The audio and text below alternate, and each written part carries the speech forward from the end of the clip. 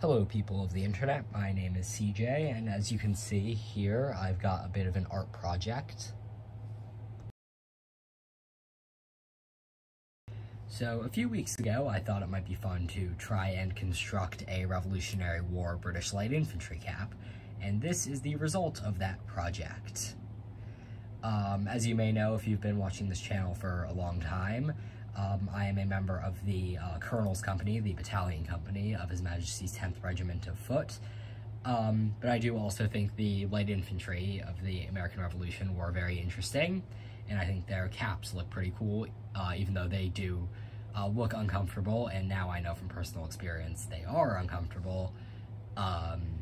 They still look pretty cool, so I thought it'd be fun to make one.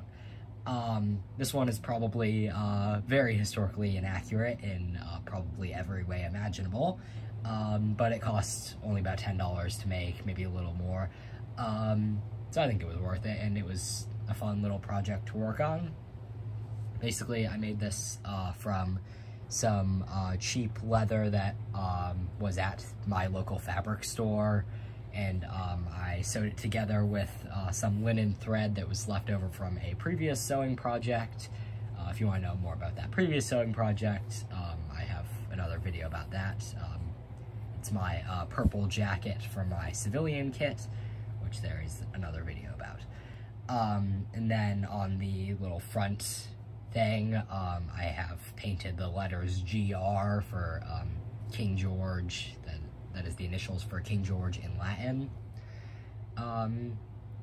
Yeah, I think this was a pretty fun project to work on. Even though, yeah, I think it's probably very farby. It's still been pretty fun, and yeah, thank you for watching. Goodbye.